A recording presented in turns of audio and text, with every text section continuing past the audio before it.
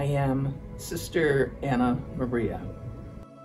Almighty and merciful God, we come before you with heavy hearts, mindful of the lives that hang in the balance and the complexity of human existence.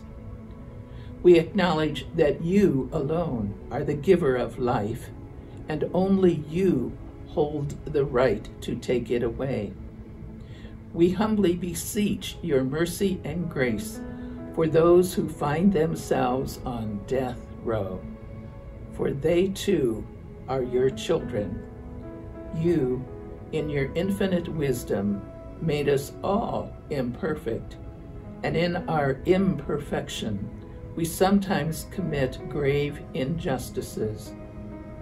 We recognize that the degree of harm varies among us, and we pray for those whose circumstances have led them down a path of darkness.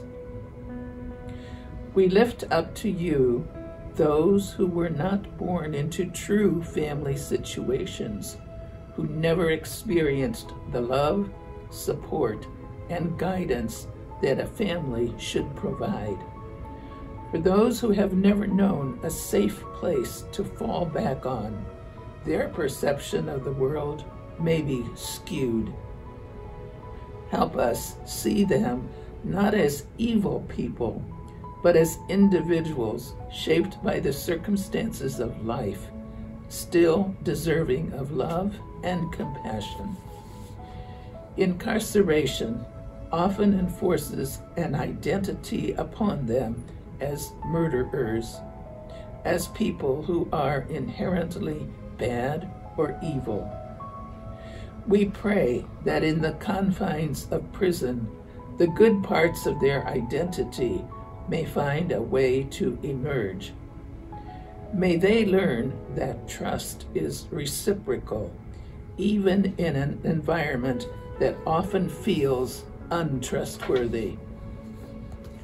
We recognize the anger, grief, extreme loneliness, and isolation that permeate their lives.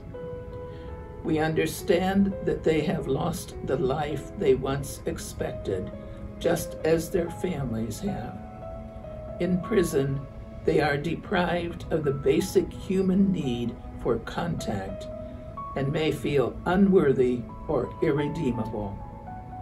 Grant them hope, O Lord, that in you they can find solace and redemption. Let them find good, holy people in their lives who can show them your love, for it is through these individuals that they will learn about you.